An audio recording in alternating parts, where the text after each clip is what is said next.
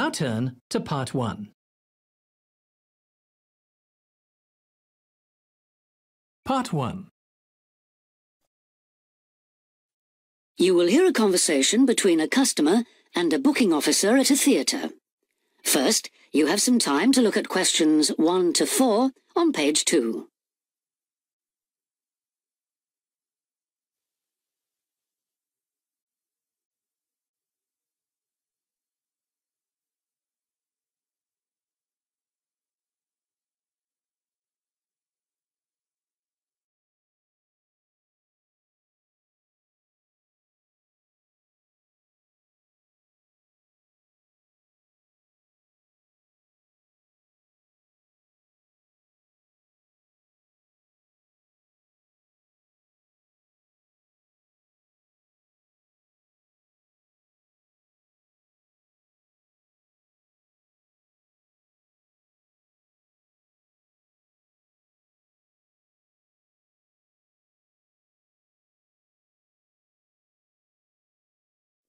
Now we shall begin.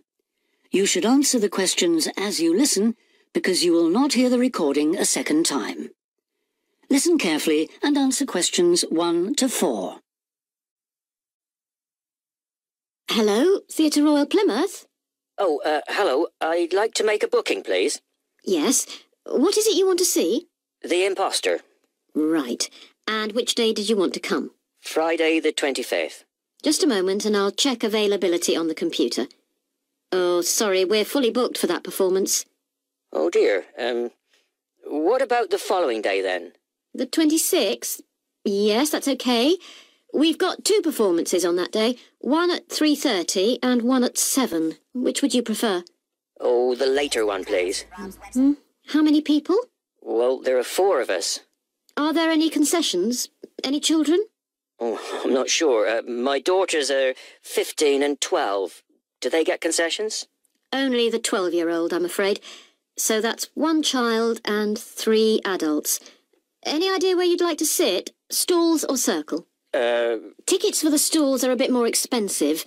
£12 for adults and £8.50 for children. The circle costs £10.50 and £6.50. Do you get a good view from the circle? Oh, yes. And in fact, we've got some seats left at the front, if you'd like those. Right. We'll go for those then. Right, that's seats A21 to 24 then. They're very good seats. That sounds fine. So let's see, that comes to £38 altogether for the tickets. How do you want to collect them? Shall I put them in the post? They'd be sent today by first-class mail, and there'd be an additional charge of £1 to cover postage and administration. Or do you want to get them from the box office yourself? Oh, yes. Could you send them, please? No problem. That'll be £39 altogether. Before you hear the rest of the conversation, you have some time to look at questions 5 to 10 on page 2.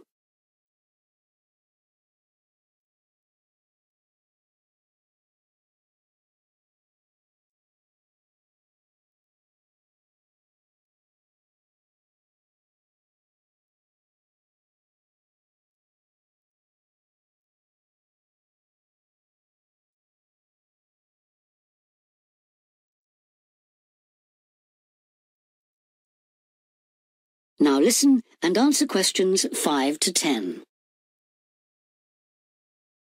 Could I just take your card details? What kind of card is it? Visa? Switch? MasterCard. OK. And the number? It's 3290 5876 4401 2899. 2899. OK. And the name on the card, please. It's Mr. J. Whitten. WHITTON. N for never or M for mother? N for never. Thank you. And now I've nearly finished, but I just need your address and postcode. Yes, it's 42 South Street. OK. Is that Plymouth? London. And the postcode? It's SW2 5GE. That's fine then. The ticket should be with you tomorrow. Is there anything else I can do for you? Yes, I was wondering if I could get regular information about what's on. Certainly. I can just add your name to our mailing list. Would that be okay? That would be very good. Yes, please. Oh, and there is something else, sorry. One of our group is hard of hearing, and I've heard that you can supply special headphones. That's right. As long as you tell us in advance, we can always do that. I'll book those for you now, and you can just collect them from the box office before the show. Thanks very much for your help. No problem. Thank you for calling. Thank you. Bye.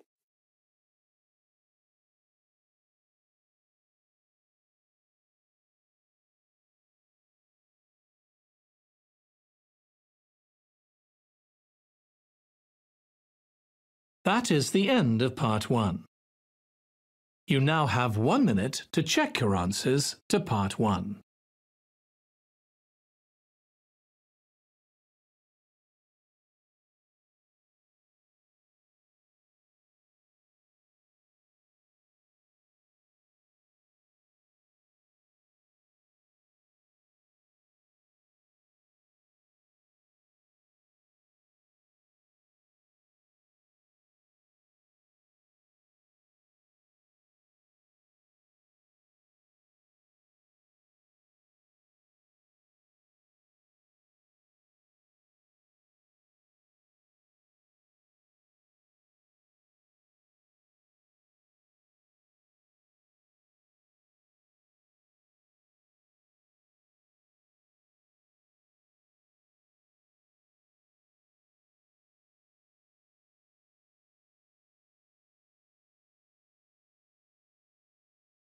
Part 2.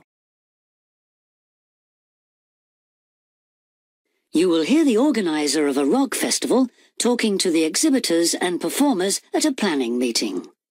First, you have some time to look at questions 11 to 17 on page 3.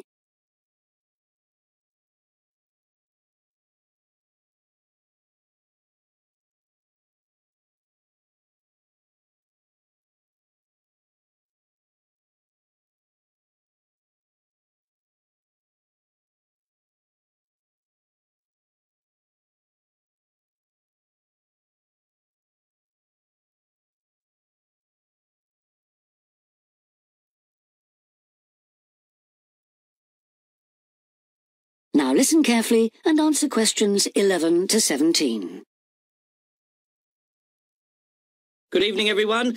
I'm glad you could all make this planning meeting for what promises to be the biggest and most colourful free rock festival ever held in the South East. So whether you're a performer, a craft exhibitor or an artist, we all extend a big welcome to you.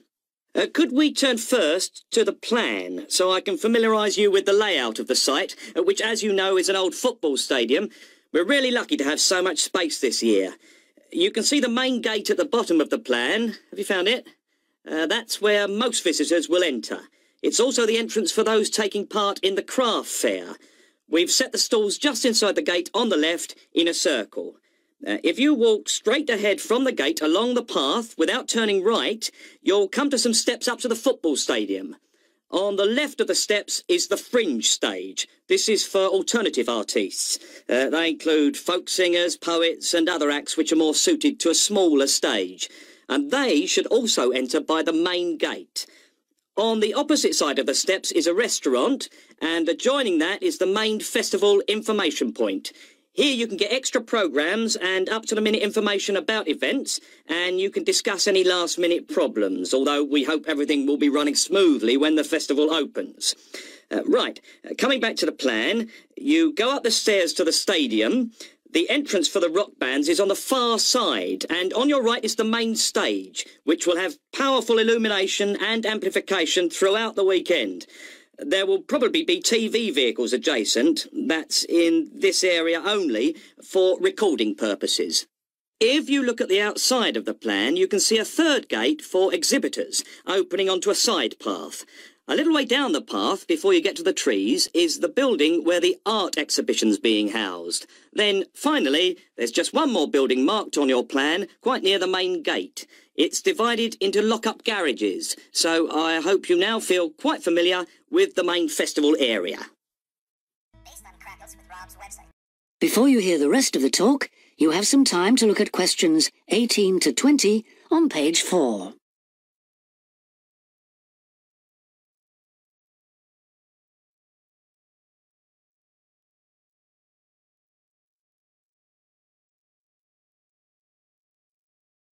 Now listen and answer questions 18 to 20.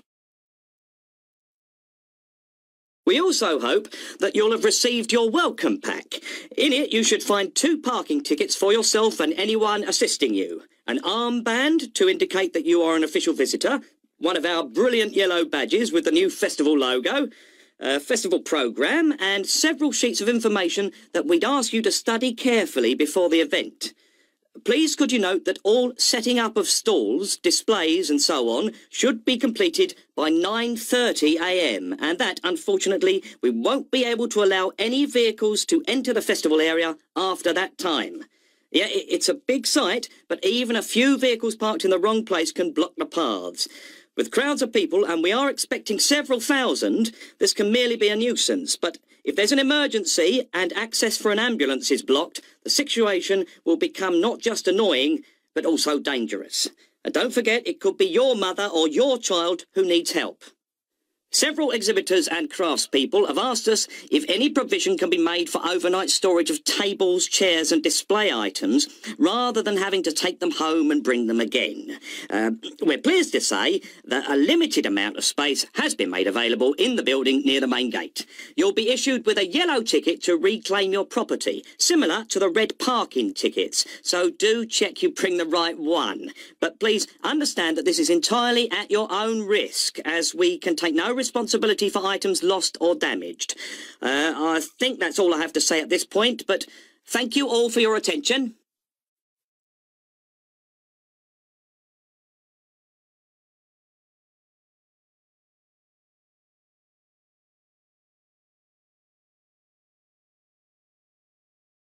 That is the end of part 2. You now have 30 seconds to check your answers to part 2.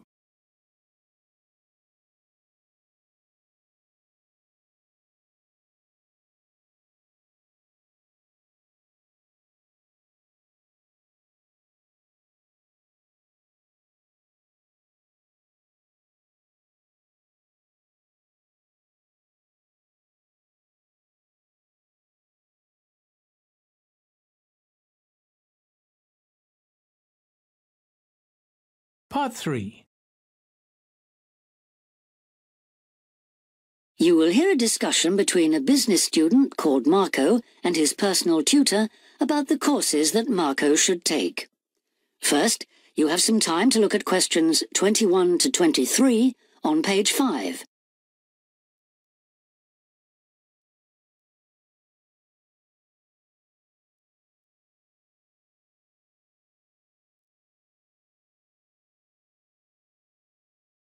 Now listen carefully and answer questions 21 to 23. Hi, Marco. Come in. Thanks. I've got a bit stuck trying to select courses for next semester. Could you help me, please? Of course. Sit down. First of all, most people just go for the areas of business that they're interested in, but even if something doesn't look very stimulating, it's important that you can use it once you get a job. It's not much good choosing areas that aren't going to be helpful later on. Right. I want to go into management, so I'll need to think about that. And should I start specialising in a particular area yet? I don't think that's wise at this stage. It's better to aim for a wide variety of subjects, especially as management covers so many possibilities. You shouldn't be limiting your choices for later on. Yes, I see. You should also look at how the course is made up. Will you have regular seminars and tutorials, for example, as well as lectures? OK. Some of the lecturers are quite big names in their fields, aren't they? Mm-hmm. Should I aim to go to their courses? Well, remember that the lecturers who aren't well known may still be very good teachers. I'd say we have a consistently high standard of teaching in this department, so you don't need to worry about it. Before you hear the rest of the discussion, you have some time to look at questions 24 to 30 on pages 5 and 6.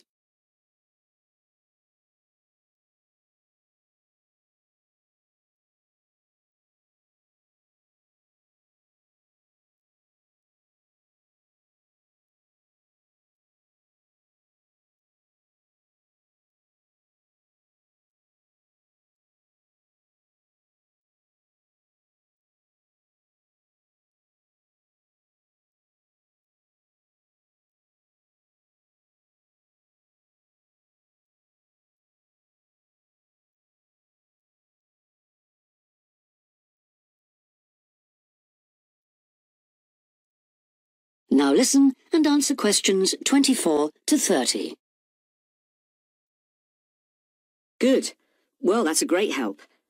Now, last time we met, you mentioned doing team management, didn't you? That's right. I'm still quite keen on the idea. The trouble is that because of changes in the content of various courses, team management overlaps with the Introduction to Management course you took in your first year. So what you learn from it would be too little for the amount of time you'd have to spend on it. I'll drop that idea then. Have you had a chance to look at the outline I wrote for my finance dissertation? I left it in your pigeonhole last week. Yes. Why exactly do you want to write a dissertation instead of taking the finance modules? It'll be pretty demanding. Well, I'm quite prepared to do the extra work because I'm keen to investigate something in depth, instead of just skating across the surface. I realise that a broader knowledge base may be more useful to my career, but I'm really keen to do this. Right. Well, I had a quick look through your outline, and the first thing that struck me was that you'll have to be careful how you set about it, as the way you've organised it seems unnecessarily complex. The data that you want to collect and analyse is potentially valuable, but you'll need to narrow down the subject matter to make the whole thing manageable. OK. I'll have another look at it. I was talking to Professor Briggs about it yesterday, and I got some more ideas then. For part of the dissertation, I was thinking of trying to persuade finance managers from 3 or 4 companies to let me ask them about their company finances. If not, I think I'll have to change to another topic. Well, go ahead then. I could give you some names. Thanks. Now, let's talk about practicalities. Your dissertation must be finalised by the end of May, so you should aim to finish the first draft by the end of March. Is that feasible? Yes, it shouldn't be a problem. I'll need to register for the dissertation, won't I? Is that with the registrar's department?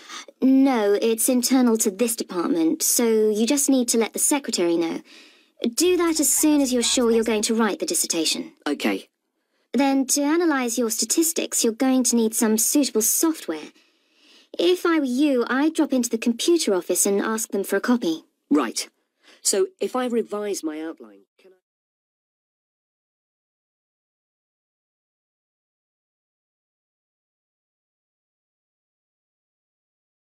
That is the end of part 3.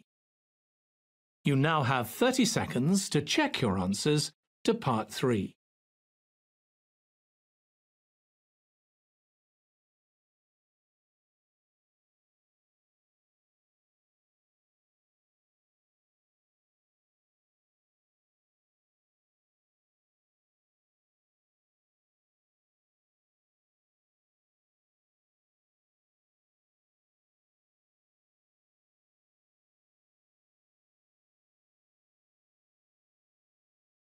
Part 4.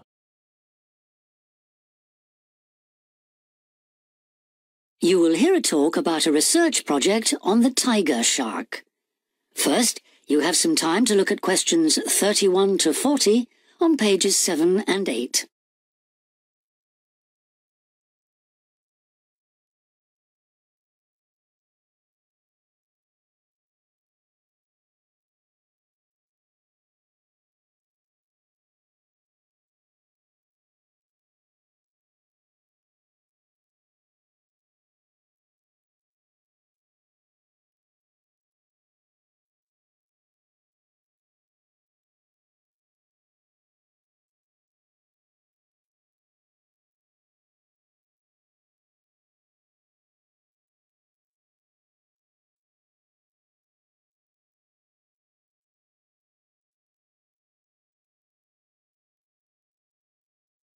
Now listen carefully and answer questions 31 to 40.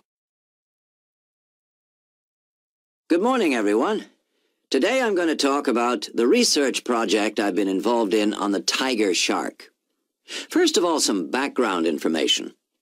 The tiger shark, also known as the leopard shark, is often thought to have got its name from its aggressive nature. But in actual fact, it's called that because it has dark bands, similar to those on a tiger's body. It is a huge creature, growing up to lengths of 6.5 meters. It can be found just about everywhere throughout the world's temperate and tropical seas, but it is most often found along the coast, rather than the open sea.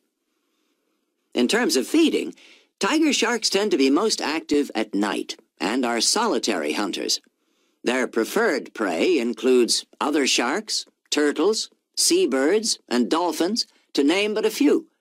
However, it's not uncommon to find garbage in its stomach. This is because it tends to feed in areas such as harbors and river inlets, where there is a lot of human activity. Now to the project itself. We are particularly interested in some studies that have been done in the Rain Island area. Observations here have shown that there is a large population of tiger sharks present in the summer during the turtle nesting season. However, during the winter months, the sharks disappear. So we decided to do some of our own research there. The first step was to tag a number of sharks so that we could follow their movements. To do this, we first needed to catch the sharks. Early in the morning, we baited lines with large bits of fish and set them in place. These lines were then checked every 3 or 4 hours. If no sharks were caught, the baits were replaced. Once a shark had been caught on one of the baited hooks, it was pulled in close to the boat and secured so that we could carry out a number of brief activities to aid our research. This usually took no more than about 10 minutes and was carried out as carefully as possible to minimize any stress to the shark. Each of the tiger sharks that we caught was measured and fitted with an identification tag, and also a small amount of tissue was taken for genetic studies. For some larger sharks over 3 meters long, we also inserted into the belly a special acoustic tag capable of sending satellite signals, while on other large sharks we attached a camera to the dorsal fin to enable us to study the behavior and habitat use of the sharks. After this, the shark was released, and we were able to follow its movements. So what was the purpose of all this tagging? Well, while we were already familiar with some aspects of the tiger shark's behavior and food sources, what we hoped to do in this project was to see exactly what factors affected the migration patterns of tiger sharks and whether it was, in fact, food, weather, and reproductive needs.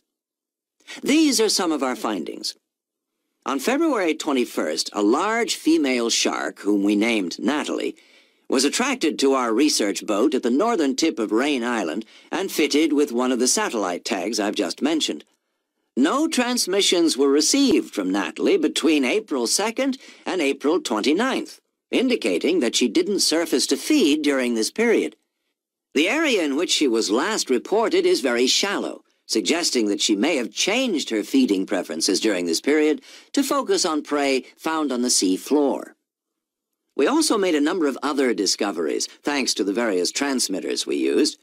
It seems that tiger sharks move back and forth between the ocean floor and the surface quite often. This may help the sharks conserve energy while they swim, but it probably also helps them hunt, since this movement back and forth maximizes its chances of not being detected by its prey until the last minute. So far, our findings have not been conclusive. However, we have gained some very interesting insights into the behavior of tiger sharks and are now hoping to develop our research further.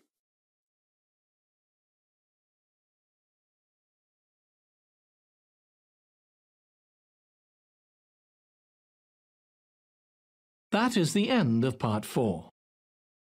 You now have 1 minute to check your answers to Part 4. That is the end of the listening test. In the IELTS test, you would now have 10 minutes to transfer your answers to the answer sheet.